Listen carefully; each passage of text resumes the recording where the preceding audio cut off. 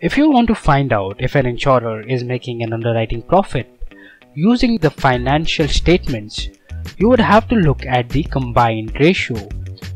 A combined ratio is a combination of two ratios, namely the loss ratio and the expense ratio.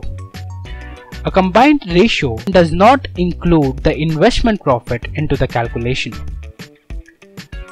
If the combined ratio is less than 100, then the insurer is making a profit.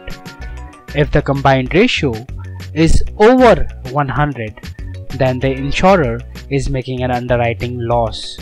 In the financial statements, you have a compulsory declaration in the form NL30 for combined ratio.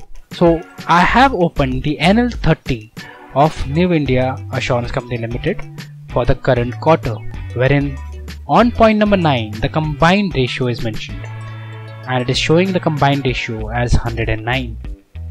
This means that New India Assurance Company Limited made an underwriting loss for this period, and the loss was about 9%. And when I look at the combined ratio of Bajaj Alliance, it is only 96%, which means that Bajaj Alliance is making 4% of underwriting profit. For more informative videos like this, please do like and subscribe.